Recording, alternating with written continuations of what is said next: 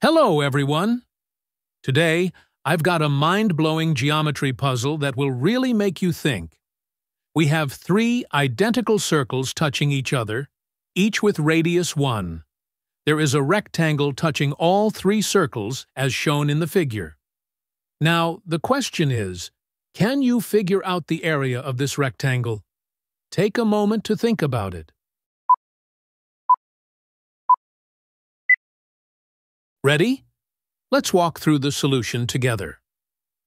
Suppose these 3 points are the centers of the circles. Now consider the side lengths of the rectangle.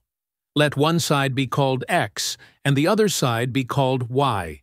So the area of the rectangle will be x times y. Now, draw this line. The length of this line represents the diameter of 2 circles, since each circle has a radius of 1. And this length is the same as the side length y. That means the value of y is 4 times 1, which is 4. Substituting this value of y, we get the area as 4 times x. Now, this line represents the radius of the circle, which is 1.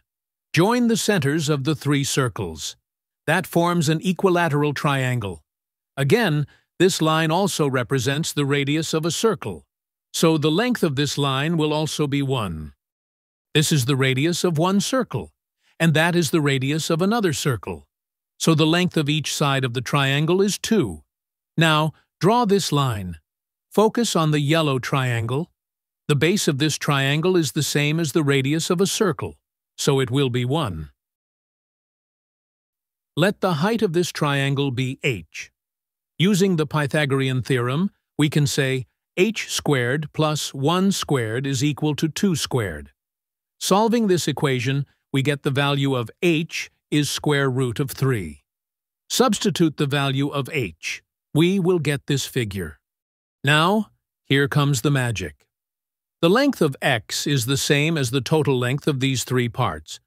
This one, this square root of 3, and this one. So, x is equal to 1 plus the square root of 3 plus 1. That means the value of x is 2 plus the square root of 3. Substituting the value of x, we get the area of the rectangle as 4 times 2 plus square root of 3.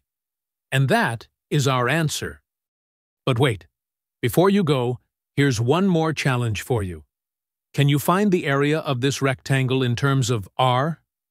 Think it through and drop your answer in the comments below. Let's see who gets it right. Thank you so much for watching and supporting the channel. See you in the next video. Bye-bye.